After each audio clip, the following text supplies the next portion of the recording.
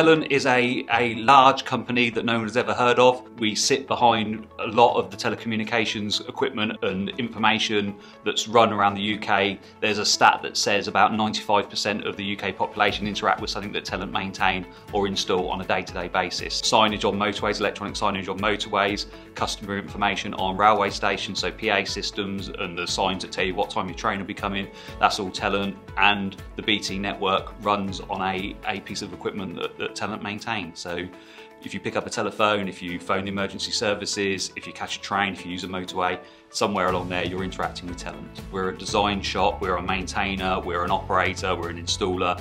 There's so many different jobs. There's finance jobs, there's installation jobs, there's you name it, you can do that sort of role in Telent. So you can have a career of 40 years, do 20, 30 different roles, but stay in Telent to do that. I found Telent because I just saw on the job boards Telent as a business. I really didn't have a clue who they were at the time, but started to research Telent and find out a little bit about what they did and discovered that they are everywhere. They're essentially the largest business in the local area that nobody's heard about, that everybody uses every single day in some way, shape or form.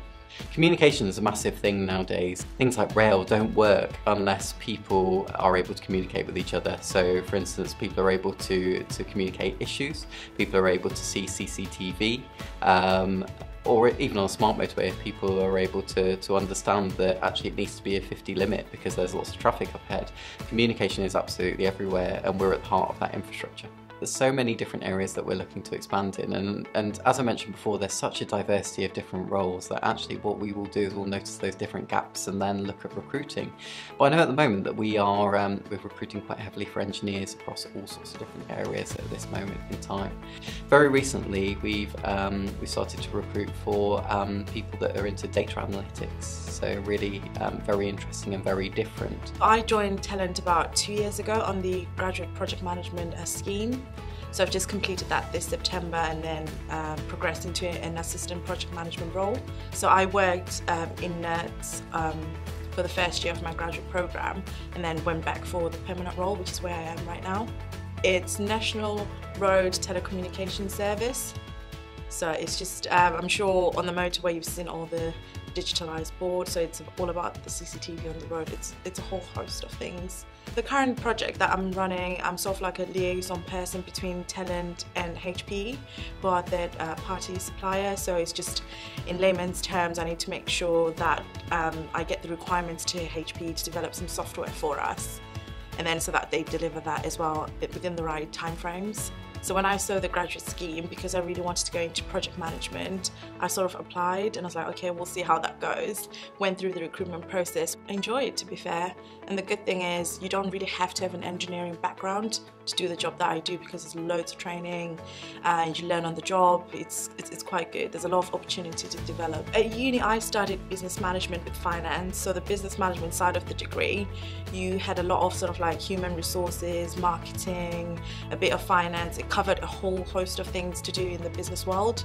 So project management was one of those graduate schemes that would allow me to have that sort of like varied responsibility across the different elements. So what makes my job fun is what I do today is going to be completely different tomorrow, and obviously it's that fulfillment as well, you know, doing a job that you enjoy and knowing that at the end of it all there's sort of like a tangible outcome out of it. You know that I've done this, I've completed it, this is my milestone, this is what I've achieved. So that self-fulfillment at the end is also what makes me enjoy coming to work or doing my job every day. Skills that I would say you would require to be a project manager: you would need to be a good communicator, a good leader, have thick skin sometimes because you might not hear what you like, so you need to be able to do your job. What I would also say is you need a bit of time management, because it's all about delivery within a certain time scale. So you need to drive people towards that goal and make sure you're all aligned with the direction that you're going in. I was in a sales ledger job. And there wasn't that opportunity for me to better myself. I was looking for something more tech orientated as well, and obviously Telent, as a telecommunications company, you get to witness the other side to it. So it's not just finance, you look at numbers all day, every day. Like the meetings that I go into, I find out about the projects that I'm working on, so it's very much a all-encompassing job. When I did my research into the company, I went, oh, I've never heard of this before. we have team meetings in one of my rotations, and the team meeting generally called for a takeout delivery. And it's that communication between the entire team, as much as, you know, food was involved. My main advice would just be to keep a complete open mind, have a look what's out there. Even if you're not at that point yet, just knowing what's out there is a really good place to start.